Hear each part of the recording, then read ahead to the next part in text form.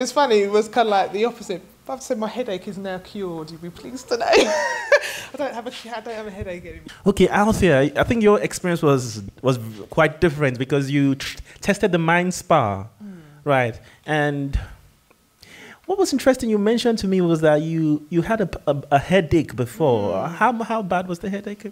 Yeah, it was quite a bad headache, and I was thinking, oh dear, I hope it doesn't. Sorry, can you hear me clearly? Yeah. So it was quite a bad headache, but it wasn't quite a migraine. But I was thinking, oh, I hope it doesn't develop further into a migraine. So I was sitting there and throughout the session and was hoping that it would kind of like go away, but it wasn't. And then when I did the mind spa, I wasn't even thinking about the headache. I was just kind of like going through the whole motions of it all. And at the end, when I took off the headphones, I was like, oh, I've got no headache now. And realised that the headache had actually gone. Okay. So, and I'd had the headache all day.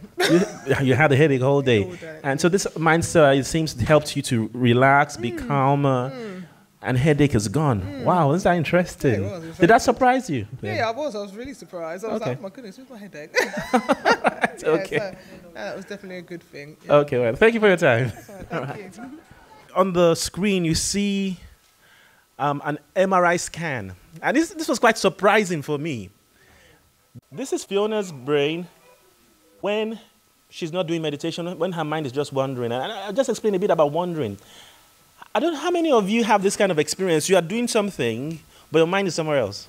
You are doing something and your mind is somewhere else. That's an example of the mind wandering. You are driving in your car, your mind is 10 places, trying to resolve 10 things.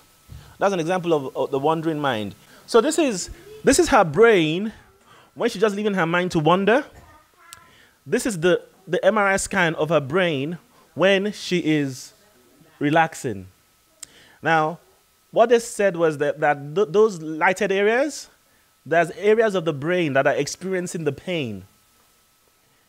So that's what that is showing. That was what the MRI scan was showing. And so what does this suggest? She was still experiencing the pain when she does the calming techniques.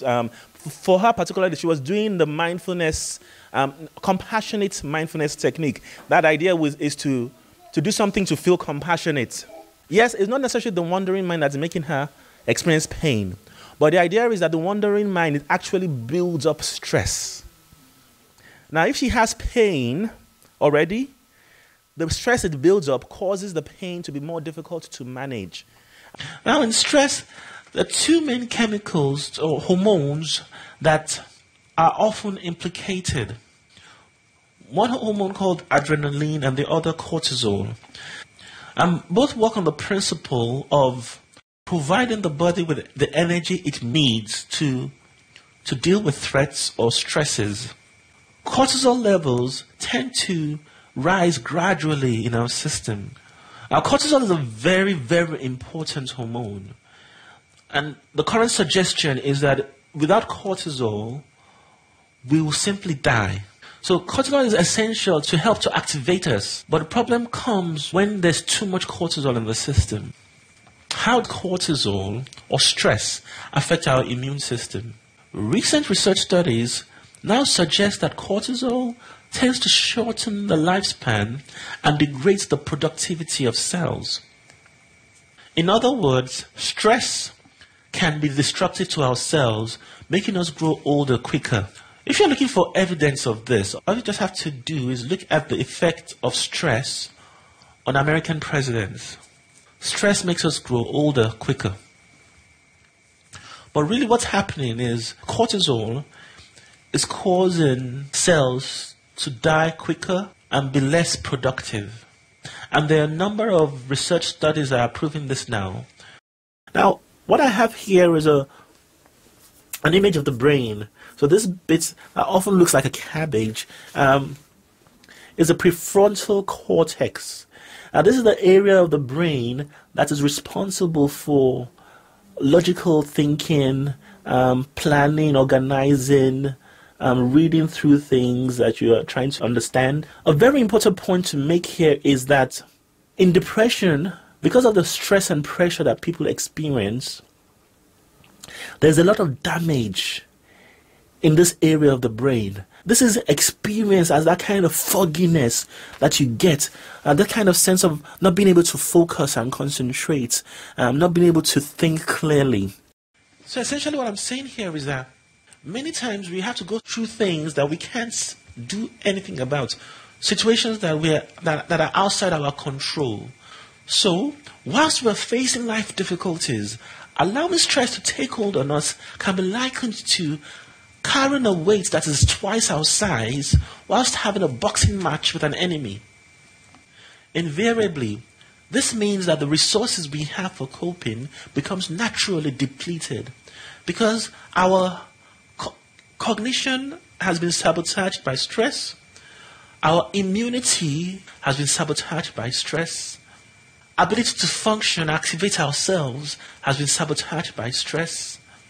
So coping becomes so much difficult. Now, if we can turn this around and find a way to lower the cortisol levels in our system, this increases the space we have for coping, allowing us to cope better with pressures and stresses that life throws at us. Hi, Judah. Hi, Wale. Yeah, just quickly to ask, we've done a number of exercises today, and I think the first one we did, there was an interesting outcome. Can you just tell me a bit about that? Yeah, my card was green. And what did green mean? And the green meant slightly stressed. And after the exercise, I touched it again, and it became blue. It became blue. How did you feel about that change? What sense did that make for you? Yeah, it felt pretty good because I felt more calm. Okay. Yeah, than I was before. Yeah, the exercise, I did everything that you said. Yeah. And I made up a picture in my mind. Okay. Yeah. I pictured that I was floating through the sky, going into heaven. Okay. And I was walking on the street of gold, and everywhere was as bright, and it looked like, what do you call it now, like diamonds, everything around was so nice. So the exercise was powerful enough to take you to that kind of peaceful place. Yes, I felt peaceful and safe, and Were you surprised about the color change? I was. Of the card? I didn't expect it to change. You didn't expect it to change at all? Okay, right. So I didn't think that it would have calmed me that much, but it did. And the exercise, how long did it take, roughly?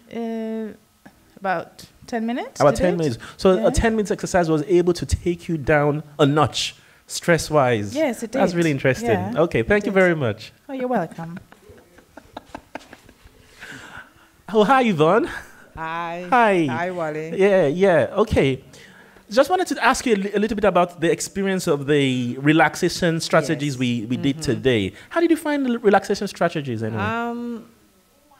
I was surprised when I took the first impression of the card, the stress card? Of the stress card.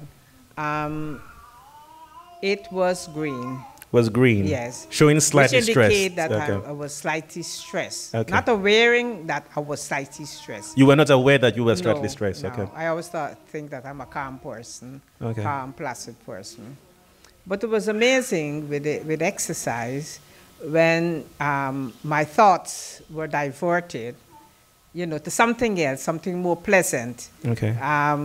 Something had nothing to do with the mundane things that perhaps was going on in my mind. Okay.